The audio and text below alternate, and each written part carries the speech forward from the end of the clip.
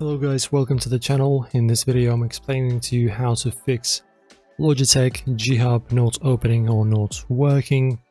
So my friends, the first fix, which is very easy and everyone can do it of course, is you need to open up your task manager.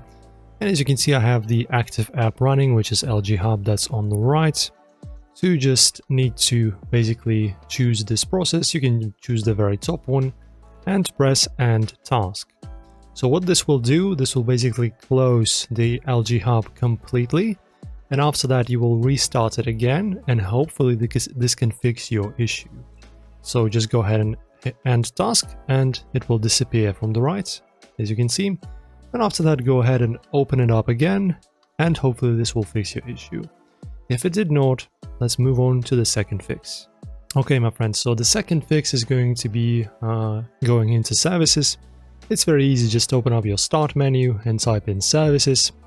I'll launch this application and make sure to find this LG Hub updater service. So what you need to do with it is to just restart it. Alright, so just press on restart. As you can see, it's now restarting. Now it's restarted. Or you can also press on stop and after that start. And make sure that your updater service is running properly so that it's launched. This is the second fix.